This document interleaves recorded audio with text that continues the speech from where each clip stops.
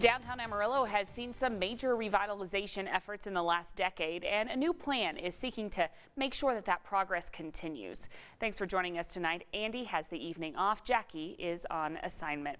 Yesterday, a presentation of an updated downtown strategic action plan was presented to the Amarillo City Council. Also presented, recommended changes to the downtown Amarillo Urban Design Standards. KAMR Local 4's Maggie Glenn has tonight's top story from your local election headquarters.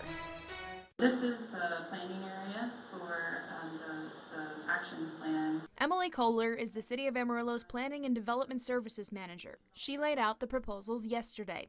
Today, she explains the background. The Strategic Action Plan was first adopted in 2008, and about a year ago, the Council gave direction to basically do a refresh. This refresh includes an update to downtown urban design standards like light pole regulations and sidewalk improvements. These might sound minor, but Kohler says they're necessary. And so that's one of our goals for downtown, is that it is just a really nice place to be, that you don't want to be in your car when you come downtown. You want to walk around, enjoy the restaurants, enjoy the experience on the street.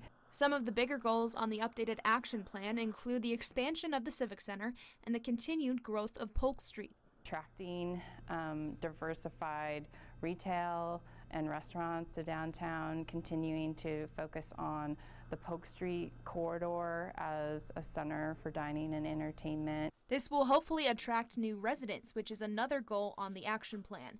This includes adding amenities directly downtown. There's a downtown grocery store, but there's a strong desire to increase the residential population in downtown, and in order to do that, we need to be able to offer amenities.